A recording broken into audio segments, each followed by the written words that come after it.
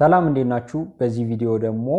የሲቪክስ ቻፕተር 4 ፓርት 5 ይዘንላችሁ መጥተናል። በዚህ ቪዲዮ የምንመለከተው ስለ ገቨርንመንት እና ከገቨርንመንት በኋላ ደግሞ ስለ ሲቲዝንሺፕ ዴፊኒሽን የምናወራ ይሆናል። ስለዚህ ተመጨረሻው እንድትከታተሉ እንጋብዛለን። ቪዲዮአችን ከተመቻችሁ ላይክ፣ ሰብስክራይብ፣ ሼር ማድረግ እንዳትረሱ ለማለት ነው። ስለዚህ ቀጥታ ወደ ትምህርቱ ሄዳሉ። ስለዚህ ስለ ገቨርንመንት ነው የምናወራው። ገቨርንመንት ምንድነው ብለን ስንነሳ ፎርማል እና ኢንስቲትዩሽናል የሆነ ፕሮሰስ ነው ወይም ደግሞ ፎርማል እና ኢንስቲትዩሽናል የሆነ ስትራክቸር ነው። ተቋማዊ የሆነ ስትራክቸር ሆኖ በናሽናል ሌቭል ደረጃ የሚንቀሳቀስ አላማው ደግሞ ሜንቴን ፐብሊክ ኦርደር ወይም ደግሞ ህግና ስርዓት እንዲከበር ማድረግና ፋሲሊቴት ማድረግ ኮሌክቲቭ ጉድ ወይም ደግሞ አክሽኖችን ፋሲሊቴት ማድረግ የህዝቦችን የጋራ የሆኑ ወይም ደግሞ የሚያስፈልጓቸው ነገሮች ማሟላት ነው። ስለዚህ ፎርማል እና ኢንስቲትዩሽናል የሆነ አካል ነው ማለት ነው። ስለዚህ ይሄ የስቴት አካል ነው። ስለ ስቴት ስናወራ ስቴት ገቨርንመንት ሊኖረው ይገባል እና ኢትስ ኢሴንሻል ፓርት ነው። የስቴት ኢሴንሻል ፓርት ነው። ከዛ በተጨማሪ ደግሞ አድሚኒስትሬቲቭ ዊንግ ነው ወይም ደግሞ አመራር ያለበት የስቴት አንዱ ክፍል ነው ማለት ነው። ስለዚህ አመራር የሚሰጥበት ስርዓት ያለው ሀገሪቱ ስርዓት ኖሯት በስነ ስርዓት እንድትንቀሳቀስ የሚያደርጋት ገቨርንመንት መኖር ነው ማለት ነው። ስለዚህ ስለ ገቨርንመንት ስናወራ በናሽናል ሌቭል ሊኖር ይችላል። በሳብ ዲቪዥን ደግሞ ወይም ደግሞ ከናሽናል ተጨማሪ ደግሞ ለምሳሌ በእኛ ኬዝ ብናይ የክልል መንግስታቶች አሉ፣ የፌደራል መንግስት አለ። በአሜሪካ ኬዝ ስናይ አለ ዋና መንግስት አለ። ተጨማሪ ደግሞ እንትኖች አሉ፣ ስቴቶች አሉ። ስለዚህ በናሽናል ሌቭል ሊኖር ይችላል። ደግሞ ሳብ ዲቪዥኖችም ደግሞ ይኖራሉ። ዋናው አጠቃላይ መንግስት አለ። ከዛ ተጨማሪ የክልል መንግስታቶች ሊሆኑ ይችላሉ። በአንዳንድ ሀገሮች ደግሞ የስቴት መንግስታቶች ሊኖሩ ይችላሉ ማለት ነው። ስለዚህ ስለ ገቨርንመንት ስናወራ ሁለት አይነት ፊውቸሮች አሉት ወይም አትሪቢዩቶች አሉት። ዋና የሆኑ ገቨርንመንት እንደ ገቨርንመንት ለመንቀሳቀስ የሚያስፈልጉት አንደኛው ኦቶሪቲ ነው። ስለዚህ ኦቶሪቲ የሌለው ገቨርንመንት እንደ ገቨርንመንት መቀጠል አይችልም። ኦቶሪቲ ማለት the ability to compel obedience ማለት ነው። ስለዚህ ዜጎች እንዲታዘዙ ማድረግ ማስቻል ነው። ስለዚህ መንግስት ነኝ ያለ ወይም ደግሞ እንደ መንግስት እየተንቀሳቀሰ ያለ አካል የተለያዩ መመሪያዎች፣ ህጎች ወይም ደግሞ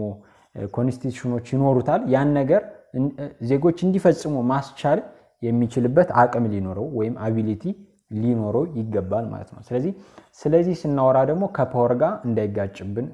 ማስተዋወስ ፈልጋለሁ። ፓወር ማለት አንድን አካል ወይም አንድን ሰው የሆነ ነገር እንዲያደርግ ማስገደድ ነው። በማንኛውም መንገድ እየመታንም ሊሆን ይችላል፣ በተለያየ መንገድ ያ ሞር ፓወር ነው። ኦቶሪቲ ሲባል ግን ስልጣን፣ በአማርኛ ስልጣን ማለት ነው። ስልጣን ስንል ግን ሌጂቲሜት የሆነ ፓወር ነው፣ ህጋዊ የሆነ ፓወር። ስለዚህ ህጋዊ በሆነ መንገድ አሁን ለምሳሌ እኛ አንድ መኪና የሚነዳ ሰው ኢትዮጵያ ውስጥ የትራፊክ ህጎችን ያከብራል። ካላከበረ ደግሞ ይቀጣል። ስለዚህ ትራፊክ መጥቶ ሊቀጣው ሲል አልቀጣም ማለት አይችልም። ምክንያቱም ይሄ መንግስት አውቶሪቲ አግኝቷል ማለት ነው። ወይም ደግሞ in that particular case ያ የትራፊክ ልብስ ለብሶ የመጣውን ሰውዬ እንድናከብረው አውቶሪቲ አለው ማለት ነው፣ ስልጣኑ አለው ማለት ነው። ስለዚህ አውቶሪቲ ስንል ሌጂቲሜት የሆነ ፓወር ነው። ስለዚህ ፓወር ሞር ምንድነው ኢንፍሉዌንስ ማድረግ ነው። የሌሎችን ቢሄቪየር ኢንፍሉዌንስ ማድረግ ነው። ማድረግ የማይፈልጉትን ነገር እናስደርጋቸው እንችላለን። ያ ሲሆን ፓወር ነው። ኦቶሪቲ ግን the right to do so ነው። ወይም ደግሞ እነሱ ያን ነገር እንዲያረጉ እኛ ማንን ነው። ለምሳሌ አንድ ፖሊስ የሆነን ሰው እንደዚህ አድርግ ብሎት ያ ሰውዬ እንዲያረግ መጀመሪያ ፖሊሱ ምን አለው ስንል ኦቶሪቲ ሊኖረው ይገባል፣ ስልጣን ሊኖረው ይገባል ማለት ነው። ለምሳሌ በመንገድ ላይ መኪና ይዤ እየሄድኩኝ የሆነ ምን ልበላችሁ አንድ ኢንጂነር መጥቶ መንጃ ፍቃድን አምጣ ቢለኝ መንጃ ፍቃዴን ልሰጠው አልችልም። ምክንያቱም ኦቶሪቲ የለውም፣ ስልጣኑ የለውም እኔ መንጃ ፍቃድ ለመጠየቅ። ነገር ግን ትራፊክ መጥቶ መንጃ ፍቃድን አምጣ ቢለኝ እሰጠዋለሁ ማለት ነው። ስለዚህ እንደምታዩት ኦቶሪቲ ማለት ስልጣን ነው ወይም ደግሞ ትክክለኛ ራይት የሆነ ስልጣን ሊኖረው ይገባል። ስለዚህ ገቨርንመንትም ሰፋ አድርገን ስናየው ዜጎችን የህግና ስርዓት እንዲያከብሩ ማስቻል የሚችልበት ስልጣን ሊኖረው ይገባል ማለት ነው። ስለዚህ it's based on acknowledged duty to obey። ስለዚህ rather than on any form of coercion or manipulation። ስለዚህ coercion ወይም ከማኒፑሌሽን ይልቅ ወይም ደግሞ አስገድዶ ወይም ደግሞ በዚህ ፎርስ ተጠቅሞ የሆነ ነገር እንዲያረጉ ሳይሆን ዜጎች ተረርተውት ኦቤይ ሲያረጉ ነው ለሆነ መንግስት ወይም ደግሞ ለሆነ ህግ ራሳቸውን ሲያስገዙ ያ መንግስት ወይም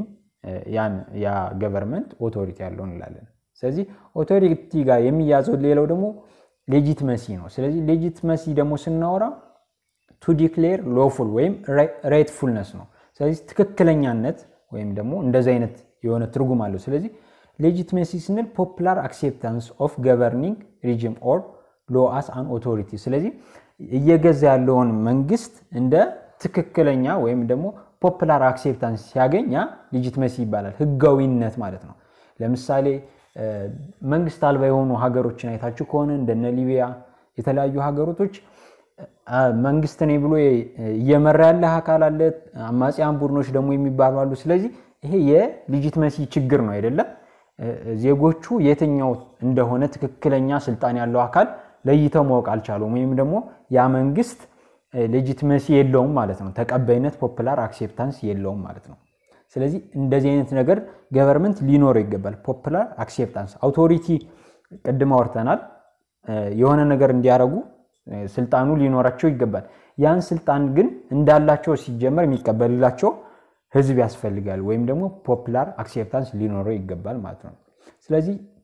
without at least a minimum amount of legitimacy a government will deadlock or collapse ስለዚህ ቢያንስ ትንሽ የሆነ አክሴፕታንስ ሊኖረው ይገባል ጭራሽ ምንም አክሴፕታንስ የሌለው ራሱን ገቨርንመንት ነኝ ብሎ የሚያስብ አካል የሆነን ሀገር ወይም ስቴት መግዛት አይችልም ማለት ነው ስለዚህ legitimacy ወይም popular acceptance ወይም ህጋዊነቱ ወይም ደግሞ በአብዛኛው በማህበረሰቡ ዘንድ ተቀባይነት ከሌለው legitimacy ከሌለው መምራት አይችልም ማለት ነው ሀገሮችን ስለዚህ legitimacy ደግሞ የሚገኘው acquisition of power in accordance with recognized or accepted standard or principle ስለዚህ ፓወርን ያገኙት legitimacy ስናወራ የሆነ መንግስት legitimacy እንዲኖረው ማድረግ የሚችለው ምንድነው ፓወርን ያገኘበት መንገድ ነው የሚታየው ፓወሩን ያገኘበት መንገድ እንደ ህግና እንደ ስርዓት ከሆነ በህግና በስርዓት የመጣ መንግስት ከሆነ legitimacy ይኖረዋል ማለት ነው ለምሳሌ ቀድም ያወራውላችሁ ሶሪያ ምናምን ስትሄዱ ምንድነው እዛ እኛንን መሪዎች የሚሉ አካላቶች legitimacy ያላገኙ ምክንያቱም ፓወራቸውን ያገኙት ወይም ደግሞ ያሳዩ ያሉት በመሳሪያ ሊሆን ይችላል ማለት ፖፑላር አክሴፕታንስ ባላገኙበት መንገድ ነው ወደ ዜጎቹ እየቀረቡ ያሉ ማለት ነው ስለዚህ legitimacy የሚገኘው accordance to ወይም ደግሞ ከስርዓትና ኦርደር አንፃር የሆነ ፓወር ሲያገኝ የሆነ መንግስት ወይም ደግሞ ስልጣን ሲያገኝ ያ legitimacy ይኖራል ማለት ነው ስለዚህ legitimate government will do the right thing ስለዚህ legitimate ወይም ህጋዊ የሆነ ወይም ተቀባይነት ያለው government ትክክለኛ ነገር ያደርጋል ማለት ነው ስለዚህ respected ነው obeyed ነው ስለዚህ ዜጎች ያከብሩታል እንደ መንግስት ያዩታል እና ደግሞ ይታዘዙለታል ማለት ነው ስለዚህ legitimacy differ from legality in the sense that ስለዚህ legitimacy ያልኳችሁ ስታውን ሳወራችሁ የነበረው legality ወይም ደግሞ ህጋዊነት ከሚለው ነገር ጋር ደግሞ በትንሹ ይለያያል ስለዚህ ትንሽ የሚያስቸግር ተርም ነው ግን ከሌጋሊቲ ጋር ያለውን ዲፈረንስ እና በደም ግልጽ ይሆንላችኋል ስለዚህ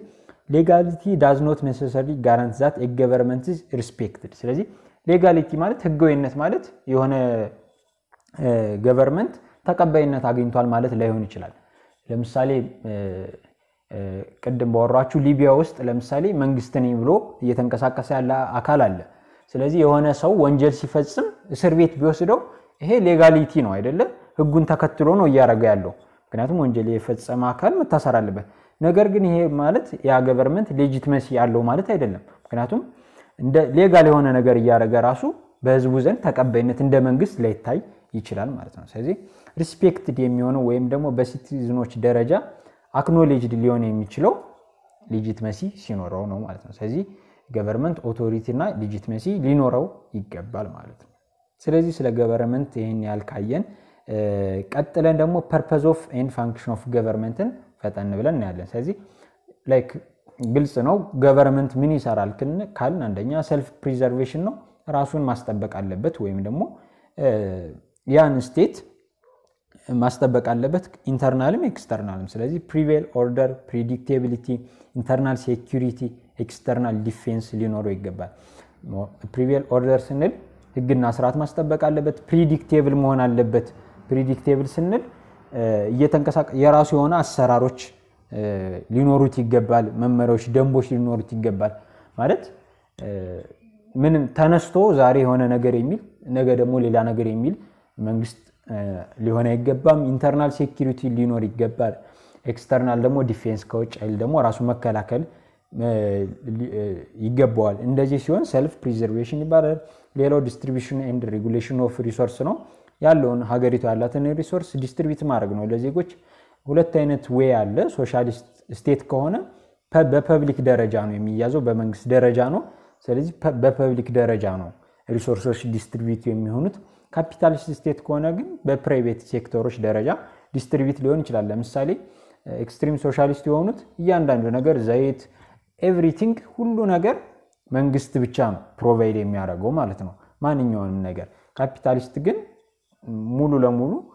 ሊሆን ይችላል በከፊልም ፕራይቬት ሴክተሮች ያን ነገር ሊሰሩ ይችላሉ ስለዚህ ለዜጎች ሪሶርስን ዲስትሪቢዩት ማድረግ ነው ኮንፍሊክቶችን ሪዞልቭ ማድረግ ሶሻል እና ግሩፕ አስፓይሬሽኖችን ወይም እንደ ሶሻል እንደ ግሩፕ ዜጎች ሊያሳኳቸው የሚፈልጓቸው መብቶች አሉ እነዛን ማሟላት ለምሳሌ ሁማን ራይቶችን ኮመን ጉድ ኢንተርናሽናል ፒስ እነዚህ ሁሉ ማስጠበቅ ወይም ፉልፊል ማድረግ አለበት ፕሮቴክሽን ኦፍ ራይት ኦፍ ሲቲዝን የዜጎችን መብት ማስጠበቅ አለበት ፕሮቴክሽን ኦፍ ፕሮፐርቲ የዜጎችን ፕሮፐርቲ ንብረት ማስጠበቅ አለበት ኢምፕሊሜንቴሽን ኦፍ ሞራል ኮንዲሽን አንዳንዴ ደግሞ ሲቲዝኖችን ካራክተር መቅረጽ አለበት ማለት በትምህርትም ሊሆን ይችላል በካሪኩለም በተለያየ መንገድ ብቁ የሆነ ዜጋ ለማፍራት መንቀሳቀስ አለበት ፕሮቪዥን ኦፍ ጉድ ኤንድ ሰርቪስ ስለዚህ ቅድም እንዳወራ ነው ፕሮቪዥን ማለት ፕሮቫይድ ማድረግ ጉድ እና ሰርቪሶችን የሚያስፈልጉ አቅርቦቶችን ማቅረብ ይሄ ሁሉ የገቨርንመንት ፋንክሽን ነው ስለዚህ ገቨርንመንትን በዚህ መንገድ እናጠቃልላለን ቀጥለን የምናየው ስለ ሲቲዝንሺፕ ነው ስለዚህ የቻፕተር 4 ቀሪዎቹ ፓርቶች ሞር የሚወሩት ስለ ሲቲዝንሺፕ ነው እዚህ በኋላ የምናወራው ስለዚህ ሲቲዝንሺፕን ዲፋይን ስናደርገው ምን ማለት ነው ከሲቲዝን ከሚለው እንነሳና ሲቲዝን ማለት a person who is legally member of particular state and one who owes allegiance to that state ስለዚህ ሲቲዝን ወይም ዜጋ ማለት የአንድ ስቴት ምን ህጋዊ የሆነ ሜምበር ሲሆን ወይም ደግሞ ህጋዊ የሆነ ምንድነው አባል ሲሆን ያ ሰው ሲቲዝን ይባላል በተጨማሪ ደግሞ ኦውስ አሊገንስ ቱ ዘ ስቴት ለዛ ስቴት ታማኝ ሲሆን ወይም ደግሞ አሊገንስ ማለት ታማኝነት ነው ስለዚህ ለዛ ስቴት ታማኝነት ያለውና የዛ ስቴት ህጋዊ የሆነ አባል ሲሆን ያ ሰው ሲቲዝን ይባላል ማለት ነው ስለዚህ a person who is legally recognized as member of a particular officially sovereign political community ስለዚህ ስቴት ላይ ሆን ይችላል ኦፊሻሊ የሆነ ሶቨሪን ራሱን የቻለ ወይም ደግሞ ፖለቲካል ኮሚኒቲ ለዛ ነገር ሪኮግናይዝድ የሆነ ሜምበር ሲሆን ያ ሰው ሲቲዝን ይባላል ኢንቴል ቱ ዋትኤቨር ፕሮግራቲቭ ኤንድ ኢንኮምፔርድ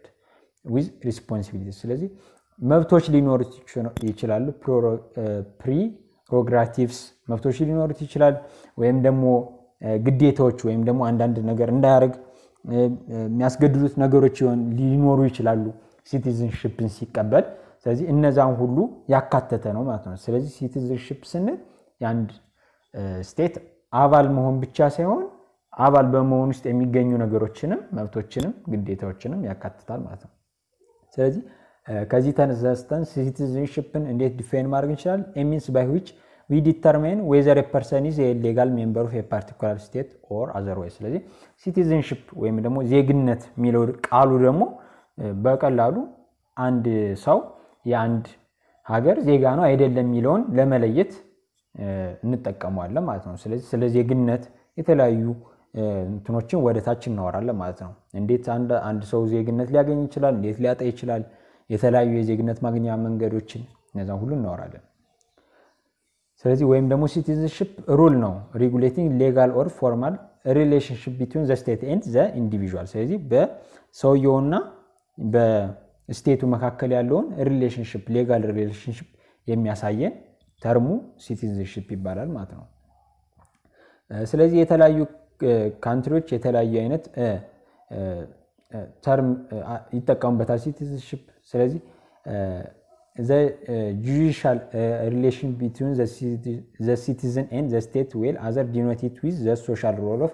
citizens in their society ስለዚህ አንዳንዶች ሲቲዝንሺፕን የሚያያይዙት ከህጋዊነት በህጋዊ መንገድ አንድ ሰው የሌላ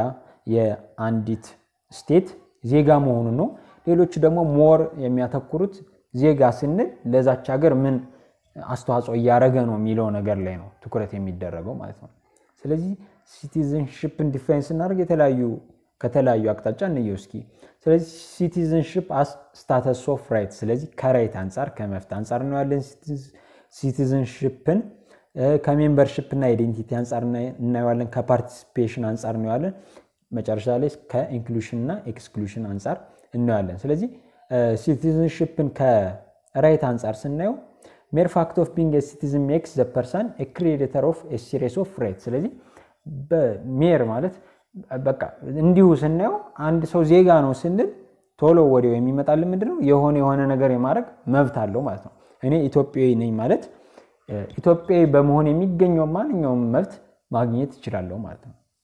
ስለዚህ የተለያዩ አይነት ራይቶች አሉ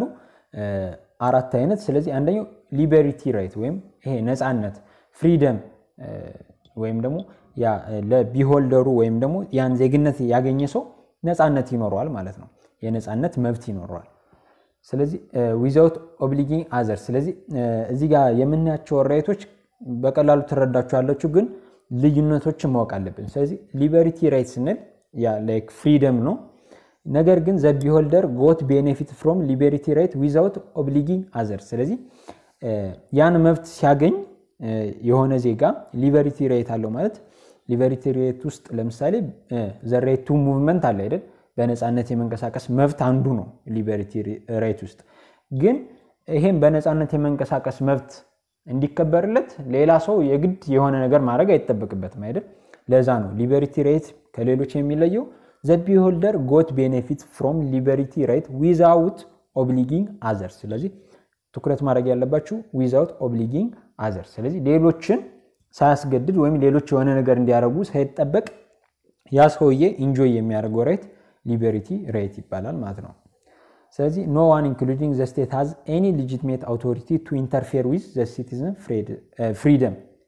ስለዚህ ማንንም ሰው ገቨርንመንቱንም ወይም ስቴቱን ጨምሮ የዛን ሰውዬ መብቶች እነዚህ liberty rightዎች ኢንተርፌር ማድረግ አይችልም በቃ by definition ማለት ነው except ለምሳሌ በምንም መንገድ የሰው ልጅ የመንቀሳቀስ መብት ሞር ስለ ሲቲዝንሺፕ ያወራን ስለሆነ አንድ ኢትዮጵያ በምንም መንገድ የመንቀሳቀስ መብቱ ሊገደብ አይገባውም ምክንያቱም ይሄ ሊበሪቲ ራይቱ ነው ነገር ግን አንዳንድ ጊዜ የሚገደብበት ሁኔታ ይኖራል ወይም ደግሞ ለሌሎች ጉዳት የሚያደርስ ሲሆን ሊገደብ ይችላል ስለዚህ ሞር ሊበሪቲ ራይት ግን አንድ ሰው ኢንጆይ የሚያደርገው ሌሎች ኢንተርፌር የሚያደርጉት ወይም ደግሞ ሰውየው ኢንጆይ ለማድረግ ሌሎች ምንም አስተዋጽኦ የማያደርጉበት ራይት ሊበሪቲ ራይት እንላለን ሁለተኛው ደግሞ ክሌም ራይት ነው ክሌም ራይት ግን የዛኛው ተቃራኒ ነው የሊበሪቲ ራይት ተቃራኒ ነው ምክንያቱም it entails responsibility upon another person or body ስለዚህ ክሌም ራይት አለን ስንል ደግሞ የኛ ክሌም ራይት እንዲከበር ሌላ አካል ወይም ሌላ ሰው የሆነ ነገር መፈጸም አለበት ወይም የሆነ ግዴታ አለበት ማለት ነው ስለዚህ ክሌም ራይት right enjoyed by individual when others discharge their obligation ስለዚህ እኛ ክሌም ራይቶቻችንን ኢንጆይ ማድረግ የምንችለው ሌሎቹ ምን ሲያደርጉ ነው ግዴታቸውን ሲወጡ ነው ለምሳሌ አንኤምፕሎይመንት እና ፐብሊክ ሰርቪስ ስለዚህ ፐብሊክ ሰርቪስ ስናይ ለምሳሌ የውሃ መብራት ምናምን መብት አለን አይደል የመጠቀም ግን ያን ለመጠቀም መጀመሪያ መብራት ኃይል ያሉ ሰራተኞች በስነ ስርዓት ስራቸውን መስራት አለበት መብራት ኃይል የሚባል ተቋም ያስፈልጋል መብራት ኃይል የሚባል ተቋሙ ደግሞ በስነ ስርዓት መንቀሳቀስ አለበት ስለዚህ ክሌም ራይትን በቀላሉ ለመረዳት መብቶች ናቸው ልክ እንደ ሊበሪቲ ራይት ነገር ግን እነዛ ራይቶች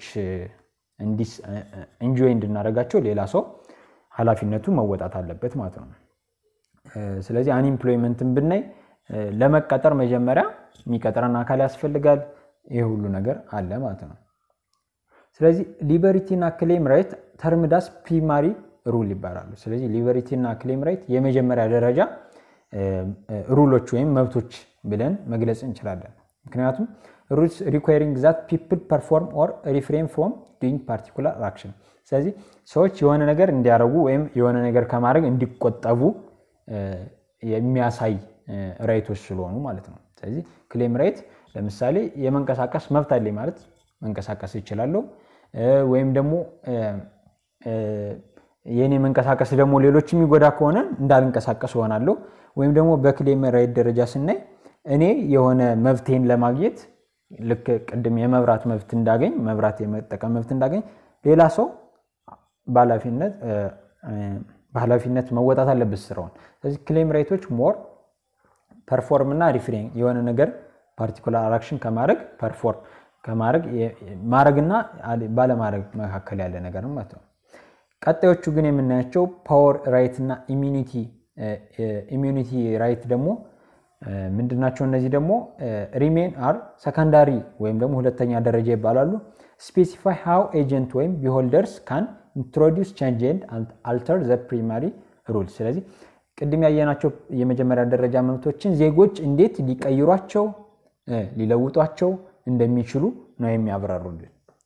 ስለዚህ ቅድም ያየናቸው ሁለት አይነት ራይቶች አሉ ኦልሞስት ኤቭሪ ራይትን በውስጣቸው ያዙ ናቸው እነዛን ግን ማኒፑሌት እንዴት እንደምናረጋቸው የሚያስረዱ ደግሞ ሌላ ሁለት አይነት ራይቶች አሉ ማለት ነው ስለዚህ ፓወር ራይት ስንል the holder of a power ወይ ገቨርንመንት ሊሆን ይችላል ወይም ሲቲዝን ሊሆን ይችላል can change or cancel other people and his or own entitlements ስለዚህ ፓወሩ ያለው አካል አንድ አካል ፓወር አለው ብለን እንስብ እኔ ሊሆን ይችላል መንግስት ሊሆን ይችላል ፓወሩ ያለው አካል እነዛ ቅድም ያወራናቸው ፕራይማሪ ራይቶችን መቀየር ወይም ካንስል ማድረግ ሲችል ማለት ነው ለምሳሌ ዜጎች የዜግነት መብት አለና እኔ ያው ለምሳሌ ኢትዮጵያዊ ነኝ ግን ኢትዮጵያዊነቴ ውስጥ ምን አሉ ክሌም እና ሊበሪቲ ራይቶች አሉ እነዛ ሁሉ መብቶች አሉ ነገር ግን ኢትዮጵያዊነቴን ካልፈለኩት መተው ይችላል ማለት ነው ስለዚህ ሪኖንስ ማድረግ ይችላል ሲቲዝንሺፕ ስታተስን እኔ ኢትዮጵያዊ መሆን አልፈልግም በቃ ኢትዮጵያዊ የሚባለው መብቴ ወይም ደግሞ ስታተስ ይነሳልኝ ማለት ይችላል ስለዚህ ይሄ ፓወር ራይት ነው ማለት ነው ስለዚህ እነዛን ራይቶች በራሴ ፍቃድ ካንስል እያረኳቸው ነው ማለት ነው ወይም ደግሞ መንግስትም ከአንድ አካል ወይም ከአንድ ዜጋ ሊያነሳው ይችላል ማለት ነው ይሄ ፓወር ራይት ነው ለምሳሌ መንቀሳቀስ መብት አለና ክሌም ራይት ላይ መንግስት ግን በሆኑ ኮንዲሽኖች ሀገር ሰላም ባልሆነችበት ምናምን ሰዓት ላይ ከዜጎች የመንቀሳቀስ መብትን ሊያነሳ ይችላል ምክንያቱም ይሄ የመንግስት ፓወር ራይት ነው ማለት ነው ስለዚህ ፓወር ራይት ባጭሩ እነዚህ ቅድም ያየናቸው የመጀመሪያ ደረጃ መብቶችን ማኒፑሌት ማድረግ ካንስል ማድረግ ስንችል ነው ኢሚኒቲ ራይት ደግሞ የዛኛው ተቃራኒ ነው አሁን ያወራነው የፓወር ራይት ወይም ደግሞ allow barriers escape from control and they are the opposite of power right immunity right ደግሞ መጠበቅ ነው ከሆነ ነገር መጠበቅ ነው ስለዚህ immunity right አለ ማለት በፍጹም መንግስት ወይም ሌላ አካል የሆነ ነገር እንዳያረገን መቻል ማለት ነው ስለዚህ entail the absence of power in other party to alter the right holder ስለዚህ የመብቱ ያለውን ሰውዬ ያለውን ፓርቲኩላር መብት እንዳይቀየርበት ወይም እንዳይቀማ absence of power ነው ባጭሩ ለምሳሌ ይሄን በምሳሌ እንየው ለምሳሌ ሲቪል ሰርቫንቶች have a right not to dismiss from their job after a new government come to power ይላል ስለዚህ ሲቪል ሰርቫንቶች ለምሳሌ መንግስት ሲቀየር በኢትዮጵያ ኮንቴክስት መንግስት ስለተቀየረ ብቻ አንዱ መንግስት መጥቶ ሌላው መንግስት ስለመጣ ብቻ ሲቪል ሰርቫንቶች ስራቸውን ልቀቁ አይባሉ ስለዚህ ስራቸውን የመጠበቅ መብት አላቸው ወይም ደግሞ በሌላ አካል በሌላ ፓወር ስራቸው ከነሱ አይወሰድም ማለት ነው ስለዚህ ይሄ ኢሚዩኒቲ ራይት ነው ወይም ደግሞ ዊትነስ ለምሳሌ አንድ የተጠረጠረ ወይም ክሪሚናል ተብሎ ምንድነው የሚባለው ተጠርጣሪ ፍርድ ቤት ቀርቦ ለምሳሌ ስለራሱ እንዲሰጥ አይተበቅበትም ካልፈለገ ዝም ማለት መብት አለው እንጂ ኢንክሪሚኔት ማድረግ አይተበቅበትም ራሱን እንደዚህ አርጋለሁ ያለ ኮንፌስ ማድረግ አይተበቅበትም ከፈለገ መተው ይችላል ስለዚህ ይሄ ኢሚዩኒቲ ራይት ነው ስለዚህ ፍርድ ቤት ላይ ቆሞ ዳኞ አስገድዶ መጀመሪያ ምን አረክ ከዛ ምን አረክ እያለ መጠየቅ መብት የለውም ዳኛው ስለዚህ ይሄ የሚያሳየው የተከሳሹን ኢሚዩኒቲ ራይት ነው ያለ መናገር መብቱን ያሳየናል ማለት ነው ስለዚህ ሲቲዝንሺፕን ከራይት አንፃር እንደዚህ እናያለን በጣም ሰፋ አድርገን ያየነው ስለዚህ ሌሎችን ፈጠን እያልናያቸዋለን ከሜምበርሺፕ እና ከአይዴንቲቲ አንፃር ስናይ ሲቲዝንሺፕ አሶሲኤት የሚሆነው አብዛኛውን ጊዜ የሆነ ፖለቲካል ኮሚኒቲ ሜምበርሺፕ ነው ለምሳሌ እኔ ኢትዮጵያ ነኝ ስል ኢትዮጵያ የሚባል ገቨርመንት ኢትዮጵያ የምትባል ሀገር አለች ያችን የሚያስተዳድራት ገቨርመንት አለ በቃ የዛ ገቨርመንት ወይም የዛ ሀገር አካል ነኝ እያልኩኝ ነው ማለት ነው ሜምበር ነኝ እያልኩ ነው ስለዚህ ወይም ደግሞ አንዳንድ ኢምፕላይስ ኢንተግሬሽን ቱ ዛት ኮሚኒቲ አንዳንድ ጊዜ ደግሞ ኢትዮጵያ ነኝ ስል ምንን ኢምፕላይ ያረኩ ነው ሌሎች ኢትዮጵያንን ካሉ ሰዎች ጋር ተመሳሳይ የሚያጋራኝ ነገር አለ እያልኩ ነው ማለት ነው ስለዚህ ኢትዮጵያ ነኝ ስል መልኬ ሊሆን ይችላል በቃ ሌላም ነገር ሊሆን ይችላል እኔ ከዚህ ማህበረሰብ ጋር ቢሎንግ ነኝ ወይም ለዚህ ማህበረሰብ ጋር ነው መሄደው እያልኩ ነው ማለት ነው ለምሳሌ እኔ ኬንያዊ አይደለሁም ግን ኢትዮጵያዊ ነኝ ስል ኢትዮጵያኖች ጋር የሆነ ሼር የማደርገው ነገር አለ ማለት ነው ስለዚህ አንዳንዶች ግን ይሄን ሜርሊ ዝም ብለን አንድ ሰው ኢትዮጵያዊ ስለተባለ ኢትዮጵያዊ ነው ብለው ማይቀበሉ አሉ ምክንያቱም አንዳንድ ሀገራቶች ሲቲዝንሺፕን የሚያያይዙት የሆነ ስታንዳርድ ወይም ፕሮፐር ኮንዳክት አንፃር ነው ወይም አንድ ዜጋ ለመባል እንደ ዜጋ ማድረግ የሚጠበቅበት ነገር ሲወጣ ነው ዜጋ የሚባለው የሚሉ አሉ ማለት ነው it's obviously implies that only good citizens are genuine citizens ስለዚህ ጥሩ ዜጎች ብቻ ናቸው እውነተኛ ዜጎች ለማለት ነው ይሄኛውን ሐሳቡ ሰዱት ቀጥሎ ከፓርቲሲፔሽን አንፃር ስለዚህ ፓርቲሲፔሽን አንድ ዜጋ ስንሆን ምንድነው ፓርቲሲፔት እናደርጋለን ፓርቲሲፔት የምናደርግበት መንገድ ይለያያል ሚኒማሊስት አፕሮች ቱ ሲቲዝንሺፕ ስንል ፓሲቭ የሆነ ፓርቲሲፔሽን ሲያደርጉ ዜጎች እንደ ዜጋ ለምሳሌ ፓርቲሲፔት ማድረግ የሚገባል ለምሳሌ ምርጫ ላይ ሊሆን ይችላል የተለያየ ነገር ላይ ፓርቲሲፔት እናደርጋለን ምክንያቱም ዜጋ በመሆናችን ያገኛነው ራይቶች ስለሆነ ግን ብዙም ፓርቲሲፔት የማናደርግ ከሆነ ይሄ ሚኒማሊስት አፕሮች ነው ማክሲማሊስት አፕሮች ደግሞ ልክ አክቲቭ የሆነ ወይም ብሮደር ፓርቲሲፔሽን ሲኖራቸው ዜጎች ማለት ነው ስለዚህ ፓርቲሲፔሽን ይሄን በቀላሉ እንደዚህ አድርገን መረዳት እንችላለን እዚህ ጋር ማስተዋወስ ያለብን ፈርጉሰን ይላል ፈርጉሰን የሚባል ሰውዬ የተናገረው ነገር ምንድነው people cannot realize their right if they fail to exercise their democratic right to participate ስለዚህ ዜጎች መፍታቸውን ለማወቅ መጀመሪያ ፓርቲሲፔት ማድረግ አለባቸው ብሎ ነው የሚያስበው ስለዚህ በዲሲዥን ሜኪንግም ላይ ኢንዳይሬክትሊ ዜጎች ፓርቲሲፔት ማድረግ አለባቸው ስለዚህ በምርጫ በተለያየ መንገድ ፓርቲሲፔት የማናደርግ ከሆነ ሲጀመር መብታችንንም አናውቅም ብሎ ያስረዳል ማለት ነው የመጨረሻው ደግሞ ኢንክሉዥን ኤንድ ኤክስክሉዥን ስለ ሲቲዝንሺፕ ስናወራ ኢንክሉዥን እና ኤክስክሉዥን አለ የሚያካትታቸውና የማያካትታቸው አካላቶች አሉ ማለት ነው ባጭሩ ለምሳሌ ኤሊያንስ ወይም የውጭ ሀገር ዜጎች መብቶች አሏቸው ኢትዮጵያ ውስጥ ሲኖሩ የመንቀሳቀስ መብት ሂዩማን ራይቶችን ይኖራቸዋል እነዚህ ሼር የሚያደርጓቸው ከኛ ጋር ከኢትዮጵያኖች ጋር ሼር የሚያደርጓቸው ራይቶች ናቸው ነገር ግን እኛ ዜጋ በመሆናችን ያለን እነሱ ደግሞ ዜጋ ባለመሆናቸው የማያገኙቸው መብቶች አሉ ይሄ ምንድነው ኤክስክሉዥን ነው ኤክስክሉድ ይሆኑ ነው ማለት ነው ለምሳሌ አክሰስ ቱ ላንድ የመሬት መብት መሬት ማግኘት የሚችል ኢትዮጵያውያን አካል ብቻ ነው ለምሳሌ ምርጫ የመሳተፍ የሚችል የመመረጥ የኢትዮጵያዊ ፓስፖርት ማግኘት የሚችል ይሄ ሁሉ ምንድነው የኢትዮጵያዊ ዜጋ የሆነ ብቻ ነው አንድ ፎሬነር መጥቶ መሬት ማግኘት አይችልም ማለት ነው ወይም ደግሞ መምረጥም አይችልም ይሄ ምንድነው ኤክስክሉዥን ነው ማለት ነው ስለዚህ አንዳንድ ፖለቲካል እና ኢኮኖሚክ ራይቶች አሉ ሪዘርቭድ የሆኑ ወይም ደግሞ ለዜጎች ብቻ ሪዘርቭድ የሆኑ ማለት ነው ሌላው ደግሞ ስናወራ citizenship status however is not only restricted to person ስለዚህ እዚህ ጋር አዲስ ኮንሴፕት የሚሆንብን በየማስበው citizenship ሲባል ሁሌ የምናስበው ሰዎች ጋር ነው citizenship ዜጋ ብቻ ነው ግን ያ ብቻ ላይሆን ይችላል ነው citizenship status የሚባለው ከዛም ቢዮንድ ነው ለምሳሌ ኦርጋናይዜሽኖች ተቋማት ዜጋ ሊባሉ ይችላሉ ኢንደሚክ አኒማሎችም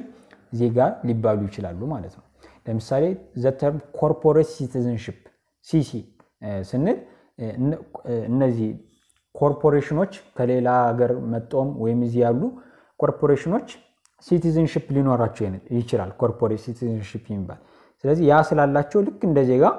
ምን ሊኖራቸው ይችላል መብት ይኖራቸዋል ዲዩቲ ይኖራቸዋል ግዴታ ይኖራቸዋል ከዛ ተጨማሪ ደግሞ ኮርፖሬት ሶሻል ሪስፖንሲቢሊቲ ሲኤስአር ይኖራቸዋል